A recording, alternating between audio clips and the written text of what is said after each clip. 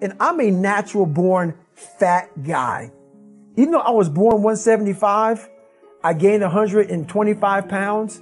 I was lazy. That's who I am. I'm a guy that likes to sit back, watch TV, and eat pizza. Like everybody. Like everybody. Like everybody. So I want to tell you right now. That's the mama voice. That's the mama voice. Here, put your feet up. I'm giving you some cookies That's and right. milk. Take it easy. Right? That's right. And for a guy that never had that, like me, I love my mom, but she was working. All I crave is that mama voice. Please love David. Love David. That voice got me to 297 pounds.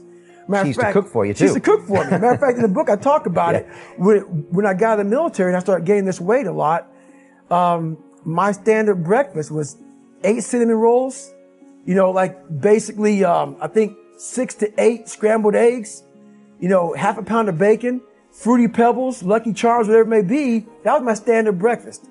So that was your way of getting away from the pain in your brain. That was your vice. That was my vice. Now, for some people, it's alcohol or drugs or sex or shopping. For you, it was food. It was food and also being comfortable. Whatever I wanted, I did. And that's where I started seeing myself get further and further away from my true self. And your true self is found, honestly, in that very uncomfortable zone. But you couldn't take it anymore. You had an epiphany where you just said, I don't want to be this guy anymore. Do you ever think that if it hadn't have been that morning and that Navy SEAL thing hadn't have been on the Discovery Channel when you got home from work, that might have not flipped the switch and you'd be out there 350-pound David Goggins right now? The thing about it wasn't like it was an epiphany. I had this haunting voice in the back of my head. A lot of us have it. Yeah. We just ignore it. And it was there for years. So I knew in the back of my mind that I could pull off this whatever I wanted. I knew I could. You knew you could. I knew that, but I was afraid of the work because I wasn't gifted with brains. I wasn't gifted with God-given talent as far as like athleticism. So I knew to get to where I had to go, to be on the same playing field as these men, to even try out for this program, I knew the work was going to be something that I didn't want to even attack. So I was just put it off. But yet you did it.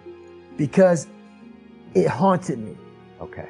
The voice in my head said, you know what, man? You're going to die never even trying to reach your full potential. And how's that going to feel? So I'm going to live even while I'm dead. I'm going to be, because I believe in a higher power, whatever it may be. I don't know what it is.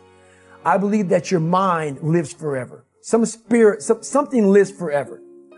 I'm going to be haunted by the mere fact that I literally that's what I was. Wasted that life. That's what I was, man. And you look back and here lies David Goggins, a punk. That's it. And I get to live. So whatever heaven or hell is, you're in hell the rest of your life. The rest of your life. And if there is a God, which I hope to God there is, knowing what I put myself through now, whatever memories I have, if there's any at all, I'll be a happy man. But I knew that I was going to pay for this while I was living or while I was dead. I was going to pay for this because basically to me, it was a huge sin. I'm basically just going to sit here and just be a comfortable man and not even try. Wasting your life is a sin, it's right? It's a sin. It is. I'm not even going to try. You said that the one thing that always bothered you was when you died someday, if you meet your maker, that he would pull out a list and say, no.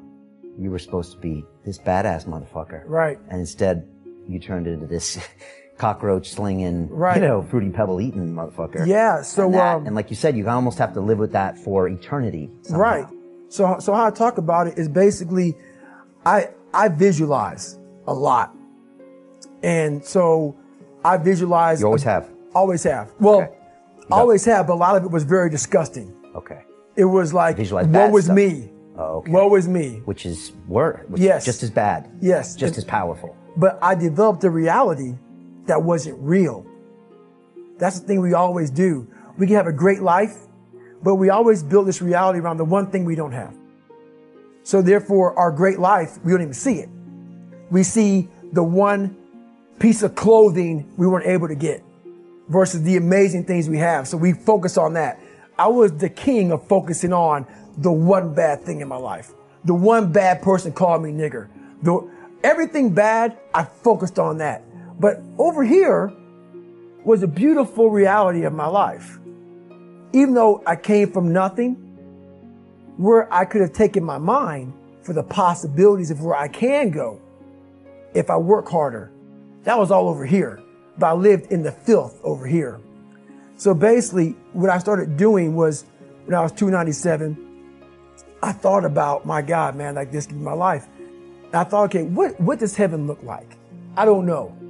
No one does, I imagine. So I was like, okay, I imagine that there's a big long line and you got judgment and you're God. Let's say you're God and I'm just David Goggins. Big long line and you're talking to Jane Doe. Jane Doe goes by and behind you is a big whiteboard. And the whiteboard has like just a piece of paper and you pull it down. The next person in line is David Goggins. And on this board, it has all this stuff on it, but I can't see, I'm too far back in line. So I come up, I sit down now, you're talking to me. David, congratulations, you made it to heaven, how you feel? And right now I'm a 300-pound man, Ecolab guy, I'm 71 years old. This is what I'm thinking at 24 years old, okay? I'm dead, I'm in heaven, you're God. You pull the paper down, it says David Goggins. I'm reading it. And I'm looking at it, and it has my name, but on this paper, it says everything about you. Everything, because God knows all. And I'm looking at it, and I'm seeing 185 pounds, Navy SEAL, changed people's lives, all these amazing things. Public speaker, blah, blah, blah, blah, blah, motivational, all the best-selling book. I look at God and say, God, the name is right, but what's on here is not me. He goes, it should have been you. This was the life that you were supposed to live, but you didn't try. So this is the life that you have. So what I think to myself is, are you in heaven? Am I talking to God or am I talking to the devil? Because I'm in hell now to see that was supposed to be my life, but because I didn't try hard enough, because I didn't put forth every single bit of an ounce of pressure in my body into being better, they ended up being a 300-pound guy that made $1,000 a month, and I was fine there. That was okay. So that's how my mind works. It works that way to see, where is this going to take me? What's the possibility? So we're all in a battle with our own brains. That's all life. Of us. That's all life is. It's the most powerful thing in the world, is your own brain. It can work for you or against you. And when did you start to realize that the visualization could work for you? And as opposed to focusing on all those bad things that happened, all the things you didn't have, the people that called you names, all the stuff in Brazil, Indiana, and you started thinking, wait a second, I just visualized this, and now I can take it to the next level, because the visualization got you through the SEAL training, I think. It did. And I was able to visualize the end. So when I was 297, and I was all fat and out of shape, and I couldn't run a quarter mile, and I was drinking milkshakes and eating boxes of donuts, I visualized, man, how would it feel? So after I watched that show on Discovery Channel, for a brief moment, there was 22 guys that graduated. I watched this segment on TV about these guys going through Navy SEAL training. And I couldn't even, I wasn't a great swimmer. I was afraid of the water, all this crap, man.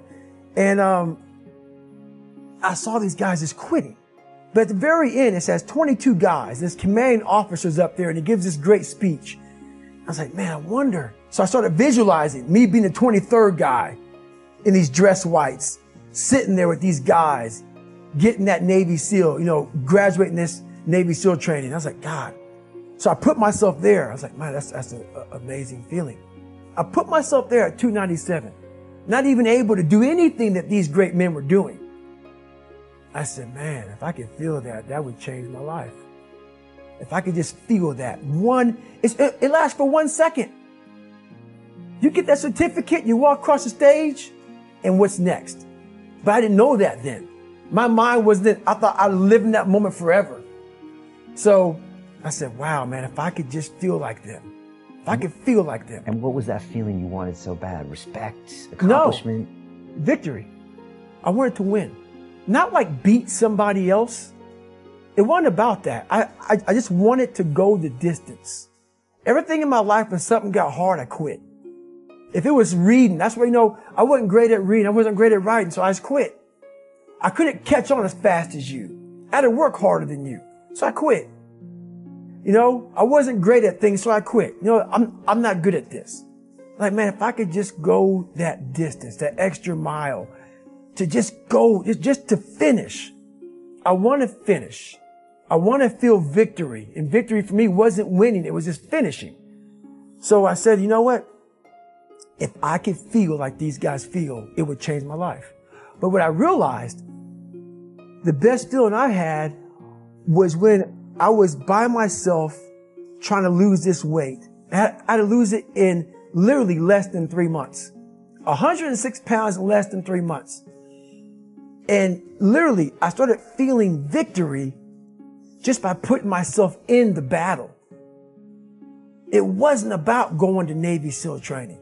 It wasn't about being the 23rd guy in that chair.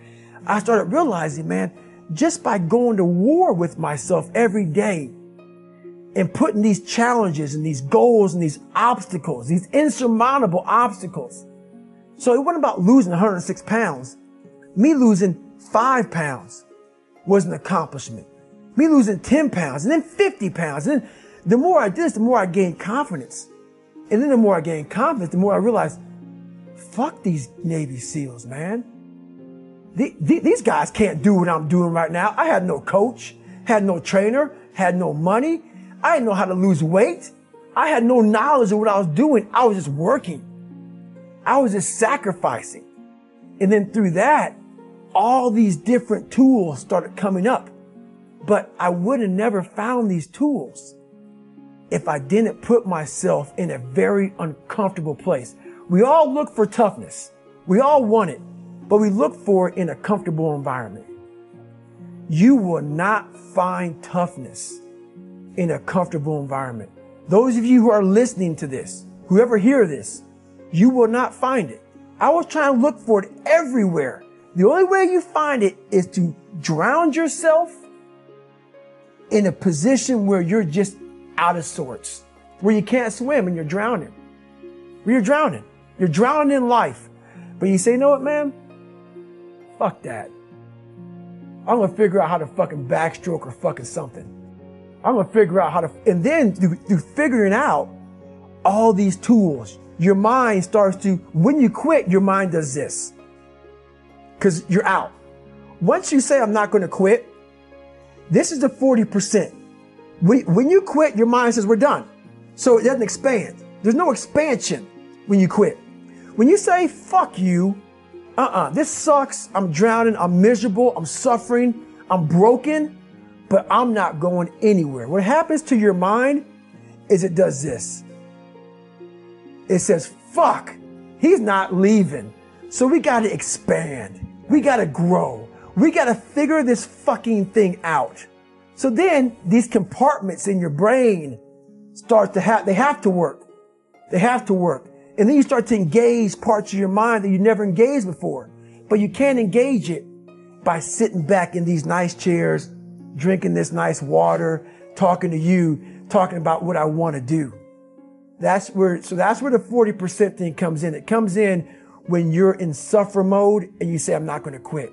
You're forcing your brain now to operate on a level it's not used to, but then it becomes used to it.